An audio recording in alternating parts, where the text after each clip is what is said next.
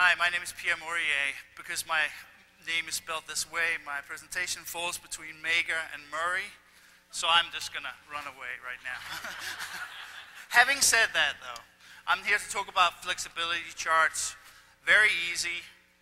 Indicate employees up the top, the skills that they're required to perform either in the existing environment or in a new environment, and make a determination of how well are they able to do the job. Are they fully competent? Can they do it with training, or can they not do it?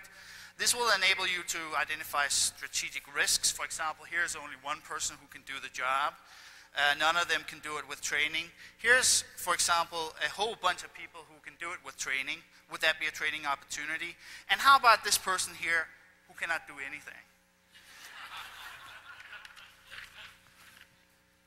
This is really easy to read, so you'll see it in the handouts, which are not included in the packet, but available down at the bottom.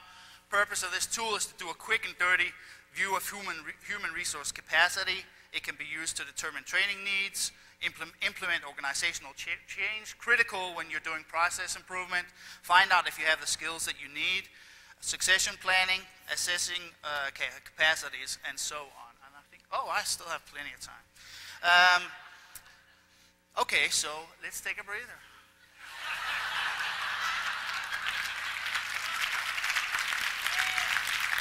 I want to see what this looks like from down here, actually. Okay, managers can use this either in the existing framework or the way it should be, and they rate their employees in each department, as you can see here, and then they find out how to fill the gap. Thank you very much.